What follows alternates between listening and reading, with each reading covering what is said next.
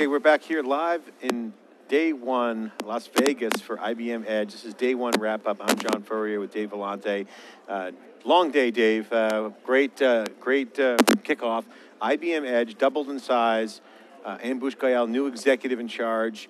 All the VPs, all the GMs came on board. We heard the story. Ed Walsh laid it out, more open, more collaborative, industry-led, is better than one single vendor. Open, collaborative, and obviously emphasis on flash. Software defined, everything, that's the focus, doubled in size. I think IBM has the right formula. It looks like from day one, those numbers are higher, looking good. What do you think?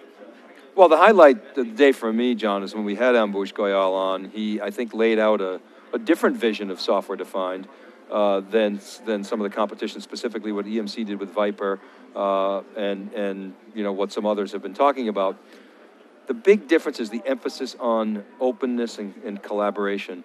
You know, IBM's saying, hey, we've had software defined for a long time, and it's true. A storage hypervisor is a prerequisite, if you will, of software defined, the ability to virtualize the underlying hardware. So I'll give them a pass on that.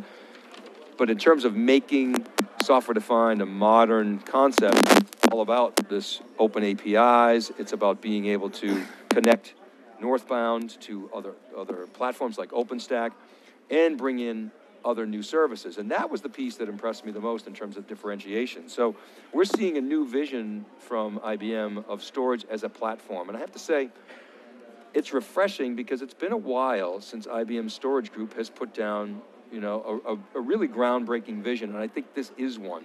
The other piece of the vision is, rather than have sort of static policy that is going to drive behavior, we're going to bubble up analytics in the system so that ISVs can actually write code to make decisions in real time. That's something we've been talking about a lot, making real-time decisions around data, and that's something that IBM has a lot of capabilities. So you're seeing IBM reach across boundaries, organizational boundaries, grabbing pieces of technology and incorporating it into their storage portfolio in a way that I haven't seen in probably ever.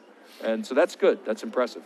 You know, I think one of the things that, to that point that I'm impressed with is that last year at IBM Edge, they told us that they were going to do this. They were going to break down the silos.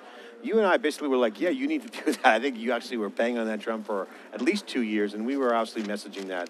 They did it, and I thought it was going to be a hard task. I did not think IBM was going to be able to move this fast, this quickly. So moving the ball down the field. Ed Walsh, I got to give Ed Walsh a lot of credit. He kind of called the shot and said, we're going to do this. That's his mission. He did it, and the integration story is positive. I talked to a few customers and business partners here on the floor during lunch. They all said to me, love the messaging. This is data processing again. This is what IBM is telling, a great story. They see value in the messaging. So got to give them props, and again, the attendance shows that. The other key thing that I liked from today was, again, Ambush Goyal's bet. He said, we are betting on the big shifts. And he said when an industry is reforming, which is happening right now, it's an opportunity to take some territory, change the game, create more value, take a leadership position. And he said, we are not a leader in storage. He said they will become a leader in 2 areas, flash for big workloads, and the commoditization and openness around that business model. So flash is a key shift, and then open source, open collaboration, open daylight, OpenStack. These are the areas. They want to be industry-led, not the one solution. So, and again, his quote on the keynote, storage is going away, which is essentially just, you know, creating some excitement around the fact that it's not just about the storage. It's about the storage and what's around it in software. So I like the strategy. I think so far the feedback's been very positive. Well, so I think this is one of those deals. So I've talked about the oligopoly in the IT business for a long, long time. I do think the rich get richer here. I mean, you know, John, you and I love startups. We love following startups and innovation. But the reality is if you want to do storage as a platform, there are only so many companies that can do that. IBM's one of them. Obviously, EMC is another one.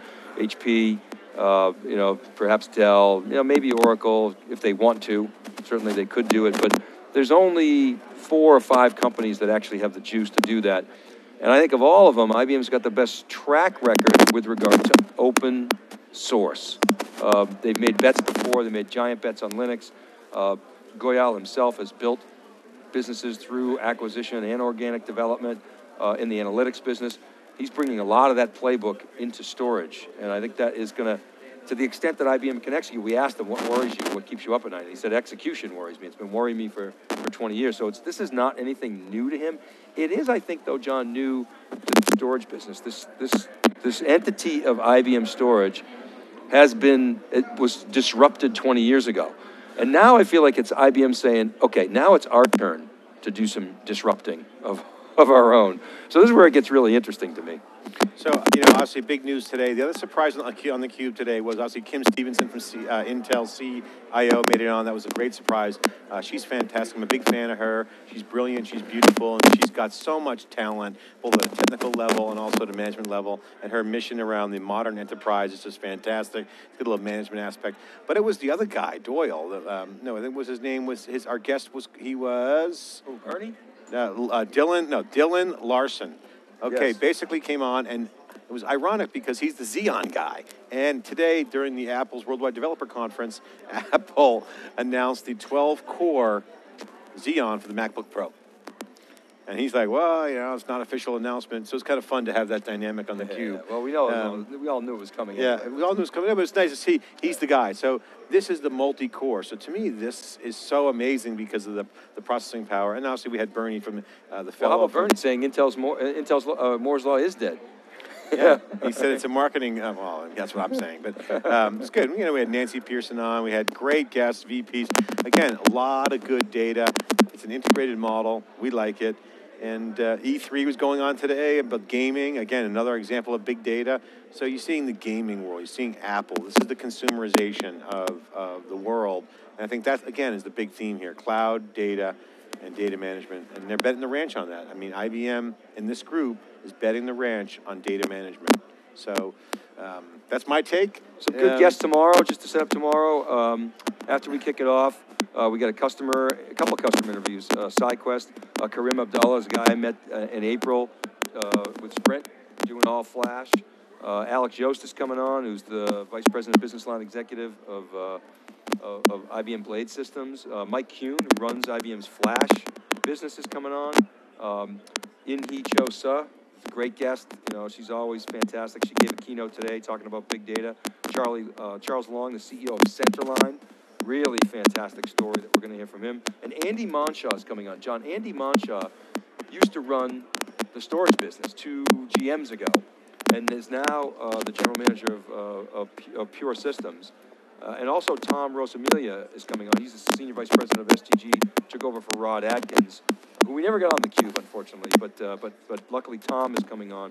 And a number of other guests as well, including Vincent Sue, who's going to help us wrap up the day. So John, what's your take on the day today? Well, my final comment, Dave, is again, this is just an outside the box. You know how I am. I like to take the outside the box philosophy on observational, just data points, just my kind of vision.